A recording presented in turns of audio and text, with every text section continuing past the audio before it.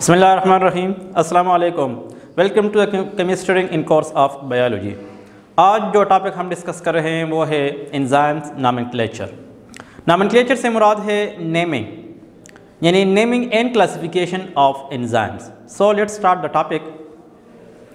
Enzyme nomenclature means naming and classification of enzymes. It means according to older system of classification, suffix ase added to the substrate.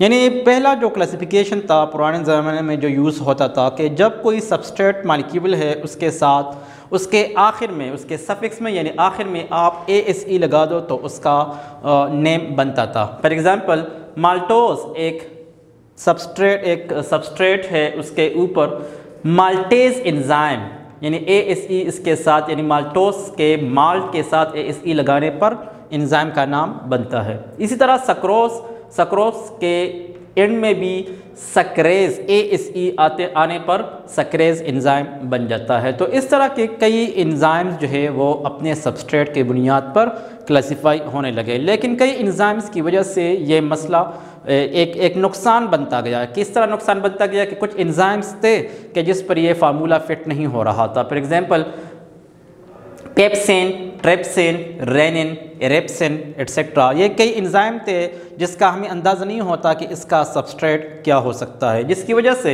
ये एक मसला बनने लगा। फिर 1961 में IUB international union of biochemistry यानी इसका एक पैनल था, इन्होंने एंजाइम्स की क्लासिफिकेशन कर दी एक नए अंदाज में। तो इसके लिए यकीनन कुछ बेसिस सामने रखना चाहिए था। बेसिस क्या थी? एक था कि हाउ रिएक्शन दे कैटेलाइज या which kind of reaction catalysed bye enzyme, enzyme किस तरह का रिएक्शन करता है, कौन सा रिएक्शन करता है, और दूसरा उस रिएक्शन का मैकेनिज्म क्या है। तो इसी बुनियाद पर एंजाइम्स को 6 ग्रुप्स में क्लासिफाई कर दिया गया और अभी तक ये क्लासिफिकेशन ये मौजूद है। फिर उसके बाद है कि ऑक्सीडोरिडक्टेज पहला ग्रुप, ट्रांसफेरेज दूसरा, हाइड्रोलेज तीसरा, लाइजेज चौथा, आइसोमेरेजेस पांचवा और लाइगेजेस जिसको सिंथेटेसिस भी कहा जाता है ये छठा ग्रुप है। तो वन बाय वन इसको पढ़ लेते हैं। फर्स्ट नंबर है ऑक्सीडोरिडक्टेज। ऑक्सीडोरिडक्टेज से मुराद है ऑक्सीडेशन रिडक्शन रिएक्शंस, यानी वो एंजाइम जो ऑक्सीडेशन रिडक्शन रिएक्शन में इस्तेमाल होते हों। What are the oxidation reduction reactions? यानी एडिशन ऑफ इलेक्ट्रॉन्स या एडिशन ऑफ हाइड्रोजन आयंस या रिमूविंग ऑफ इलेक्ट्रॉन्स या removing of hydrogen ion, it is called as the oxidation reduction reactions. For example reactants के अंदर एक molecule जो कि reduce form में है, दूसरा है जो कि ऑक्सीडाइज फॉर्म में है। दोनों मिलने के बाद एक जो रिड्यूस था वो ऑक्सीडाइज होने लगा और जो ऑक्सीडाइज था वो रिड्यूस्ड होने लगा, और इस तरह के रिएक्शन मोस्ट जो है ये रिवर्सिबल होते हैं। फॉर एग्जांपल क्या है? ऑक्सीजनेस, ऑक्सीडेज, पर ऑक्सीडेज इसकी मिसालें हैं। चलो एक मिसाल ले लेते हैं। फॉर एग्जांपल है हाइड्रोजन पेरोक्साइड जो कि एक नुकसानदेह पॉइजनस केमिकल है और मेटाबॉलिज्म के दौरान ये सेल के अंदर बनता है। अब सेल को ये नुकसान पहुंचा सकता है, इसलिए इसकी ब्रेकिंग करना बाय ऑक्सीडेशन रिडक्शन रिएक्शन ये ज़रूरी है। तो इसके लिए जो एंजाइम है वो है पर ऑक्सीडेज जो इसी ग्रुप से बिलोंग करता है। इसी पर ऑक्सीडेज की वजह से ये हाइड्रोजन पेरोक्साइड रिड्यूस्ड फॉर्म में है, तो ये वाटर और ऑक्सीजन में बांटा जाता है या इसको कन्वर्ट होने लगता है जो कि ऑक्सीडाइज्ड फॉर्म में होने लगे। तो ये एक रिएक्शन है इससे बिलोंग करने वाला। इसी तरह दूसरा रिएक्शन है साइटोक्रोम। साइटोक्रोम ये पिगमेंट्स पाए जाते हैं लीव्स के अंदर, तो इलेक्ट्रॉन ट्रांसपोर्ट चेन में इसका काम है। साइटोक्रोम A भी होता है, साइटोक्रोम B भी होता है, लेकिन इस तरह के कई इलेक्ट्रॉन्स अगर A से B में पास होते हों तो साइटोक्रोम ऑक्सीडेज उसके लिए एंजाइम चाहिए होता है, जिसकी वजह से इन्होंने इलेक्ट्रॉन को एक साइटोक्रोम से दूसरे साइटोक्रोम में पास कर दिया। तो ये एक ऑक्सीडेशन रिडक्शन रिएक्शन कंप्लीट हुआ। इसी तरह दूसरा जो ग्रुप है वो है ट्रांसफेरेज, जिसका नाम बताता है ट्रांसफर ऑफ फंक्शनल ग्रुप, यानी the enzyme that catalyse the transfer of functional group from one two another molecule. अगर दो मॉलिक्यूल्स हैं एक दूसरे को फंक्शनल ग्रुप पास करना चाहता है। फंक्शनल ग्रुप क्या होता है? Methyl group, hydroxyl group, aldehyde group, ketone group, इस तरह के तमाम फंक्शनल ग्रुप्स होते हैं। तो अगर एक मॉलिक्यूल दूसरे को पास करवाना चाहता है तो यकीनन उसके लिए कुछ एंजाइम चाहिए होंगे। तो इस किस्म के एंजाइम्स को ट्रांसफेरेज का नाम दिया गया है। For example trans methylase methyl group को पास करने वाला, ट्रांस कार्बोक्सिलेज यानी जो कि कार्बोक्सिल ग्रुप को ट्रांसफ़र कर रहा हो। फॉर एग्जांपल यहाँ पर देख लीजिए कि दो केमिकल जो एक साथ मौजूद हैं ए और बी, उसके साथ अगर तीसरा ऐड होना चाहता है तो ये क्या है कि ये एक फंक्शनल ग्रुप है दूसरे केमिकल का। यहाँ पर इधर बी की ए के साथ इन्होंने रिप्लेसमेंट कर दी तो सी अटैच होने लगा और बी यहाँ से जुदा हो गया, अलहदा हो गया, इन्होंने रिप्लेसमेंट कर दिया इसके साथ। इसको हम कहते हैं कि ये एक किस्म का ट्रांसफ़र हो गया। इसी तरह एक मिसाल ले लेते हैं कि अगर एटीपी के पास अपना एक फॉस्फेट ग्रुप है इनऑर्गेनिक फॉर्म में, हेक्सोकाइनेज एंजाइम्स की वजह से इसका फॉस्फेट ग्लूकोज ले लेता है। चूँकि ग्लूकोज 6 कार्बन कंपाउंड है इसलिए इसका फॉस्फेट वो अपने पास कार्बन नंबर 6 के साथ रख लेता है तो वो बन जाता है ग्लूकोज 6 फॉस्फेट। तो यहाँ पर इन्होंने फॉस्फेट का फास्फोरिक एसिड का जो ग्रुप है वो इन्होंने पास कर दिया एक से लेकर दूसरे को, तो ये कंप्लीट होने लगा ट्रांसफरेंस।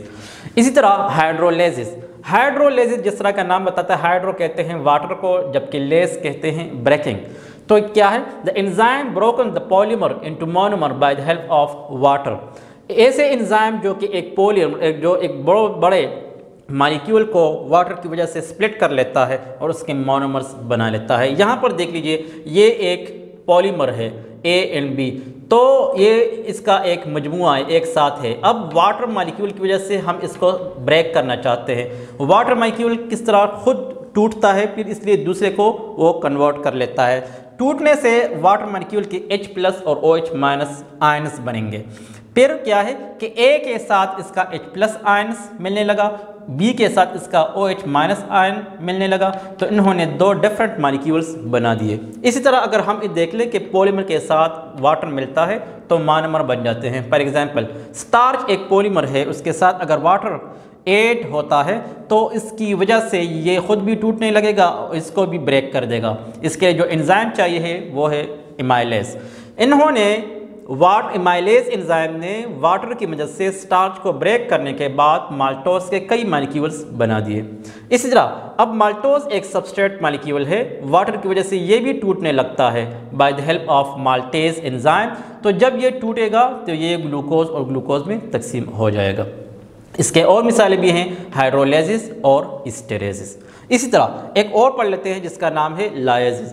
लाइसिस क्या है, the enzyme catalyse the making and breaking of double bond between molecules. दो मॉलिक्यूल्स के दरमियान अगर डबल बॉन्ड बनाना है या डबल बॉन्ड को ब्रेक करना है तो कुछ चीज़ों को हम ऐड कर लेंगे तो कुछ चीज़ों को हम रिमूव कर लेंगे, जिसकी वजह से डबल बॉन्ड बनेगा भी और डबल बॉन्ड टूटेगा भी। फॉर एग्जांपल ये एक केमिकल है, ये एक पॉलीमर है, यहाँ पर इसने जो है अपने अंदर डबल बॉन्ड को ब्रेक कर दिया by the help of lies enzyme. तो इन्होंने दो डिफरेंट मॉलिक्यूल्स बना दिए और एक ही मॉलिक्यूल के अंदर भी इस तरह हो सकता है कि फॉर एग्जांपल इथीन है जिसके अंदर डबल बॉन्ड है, अगर उसको हम ब्रेक कर लेते हैं तो एक नया मॉलिक्यूल बन जाता है, लेकिन इथीन जो है वो टूट जाएगा। इसी तरह इन्होंने भी दो डिफरेंट मॉलिक्यूल्स बना दिए, या एक मॉलिक्यूल्स भी जो है उसके अंदर सिंगल बॉन्ड बनने लगा जबकि उसका डबल बॉन्ड टूट जाता है। फॉर एग्जांपल एक मिसाल लेते हैं हिस्टाइडिन। हिस्टाइडिन एक एमाइनो एसिड है। अब यहाँ पर हिस्टाइडिन पर ऐड कर लेता है हिस्टाइडिन कार्बोक्सिलेज एंजाइम, जिसकी वजह से ये हिस्टामिन और कार्बन डाइऑक्साइड में टूटने लगता है। तो हिस्टामिन भी एक एमाइनो एसिड है जिसकी वजह से इन्होंने क्या किया, कार्बन डाइऑक्साइड की यहाँ से रिमूविंग हो गई, ये यहाँ से टूटने लगा और हिस्टामिन बनने लगा। ये क्या वजह है, वजह इस एंजाइम्स की मौजूदगी है जिन्होंने यहाँ से डबल बॉन्ड को ब्रेक कर दिया और इसको सिंगल बॉन्ड में कन्वर्ट कर दिया और कार्बन डाइऑक्साइड यहाँ से निकाला। इसकी कई मिसालें और भी हैं। फॉर एग्जाम्पल एमाइनो ग्रुप का निकालना डी अमीनेज, कार्बोक्सिल ग्रुप का निकालना डी कार्बोक्सिलेज भी कहलाता है। इस तरह एक और पढ़ लेते हैं जो कि आइसोमेरेज कहलाता है। आइसोमेरेज से मुराद है कि आइसोमर्स का इंटर कन्वर्जन। तो the enzyme that catalyse the inter conversion of isomers from one another. For example isomer ये है ABNC एक केमिकल है और इन्होंने क्या किया कि ये चीज़ें अगर अपनी जगह रिप्लेस करते हैं एक दूसरे के साथ, फॉर एग्जांपल A यानी B और C ने अपनी जगह चेंज की हुई है तो इस तरह की इंटर कन्वर्जन हो गई। तो इस किस्म के रिएक्शंस जो है ये हमेशा रिवर्सिबल होते हैं और इसके लिए जो एंजाइम चाहिए होता है उसको आइसोमेरेज कहा जाता है। For example glucose 6 phosphate glucose के 6 नंबर कार्बन पर फास्फेट मौजूद है, जबकि फास्फोहेक्सोज आइसोमेरेज, क्योंकि इसके अंदर 6 कार्बन होते हैं इसलिए फास्फोहेक्सोज आइसोमेरेज एंजाइम इसके लिए चाहिए होता है जो कि ग्लूकोज को फ्रक्टोज में कन्वर्ट कर लेता है, और वही 6 कार्बन इसके पास है तो 6 कार्बन इसके पास भी हो गए। अब ग्लूकोज और फ्रक्टोज दोनों में 6 कार्बन पाए जाते हैं। इस तरह के कई और भी एग्जाम्पल हैं, for example ईपीमेरेज and म्यूटेजेस। Last one है लाइगेजेस। लाइगेजेस को सिंथेटेज भी कहा जाता है। The enzyme that join the two molecules for which energy derived by the ATP. ये बिल्कुल लाइगेज की तरह है, इसमें भी डबल बॉन्ड बनता है या डबल बॉन्ड टूटने लगता है, लेकिन इसके लिए कोई एंजाइम नहीं चाहिए होता था, जबकि इसके लिए कोई एटीपी नहीं चाहिए था, जबकि इसके लिए हमेशा एटीपी एनर्जी सप्लाई कर रहा होता है। फॉर एग्जांपल ये एक केमिकल है A+B, इसके साथ अगर एटीपी मिले तो क्या करता है, ये दोनों को आपस में मिला लेता है और इसकी फास्फेट की वजह से ये दोनों आपस में बेसिकली बन गए और ये एटीपी टूटने लगा, उन्होंने एडीपी बनाना शुरू कर दिया। इसी तरह कई मॉलिक्यूल्स होते हैं, फॉर एग्जांपल डीएनए और आरएनए बड़े बड़े पॉलीमर्स होते हैं, ये छोटे न्यूक्लियोटाइड सीक्वेंसेस से बनते हैं। डीएनए और आरएनए के अगर छोटे न्यूक्लियोटाइड्स यानी मोनोमर्स हों, उसके साथ डीएनए पॉलीमरेज या आरएनए पॉलीमरेज ये ऐड होता है तो ये डीएनए पॉलीमरेज की वजह से डीएनए बनता है, आरएनए पॉलीमरेज की वजह से आरएनए बनने लगता है। तो इस तरह की मिसाल में भी यही वाज़ेह है कि पॉलीमरेज बेसिकली आरएनए पॉलीमरेज या डीएनए पॉलीमरेज होता है। आज के लेक्चर के अंदर हमने एंजाइम्स का नोमेनक्लेचर पढ़ लिया, जिसके अंदर हमने एंजाइम्स के 6 ग्रुप्स पढ़ लिए विद एग्जांपल्स। उम्मीद है कि आज के लेक्चर को आप बेहतर समझे होंगे, इसलिए हमारे चैनल केमिस्ट्रीरिंग को लाइक करें, सब्सक्राइब करें और इसको ज़्यादा से ज़्यादा शेयर करें ताकि आपको भी फ़ायदा हो और आपके दोस्तों को भी फ़ायदा मिले। Thank you.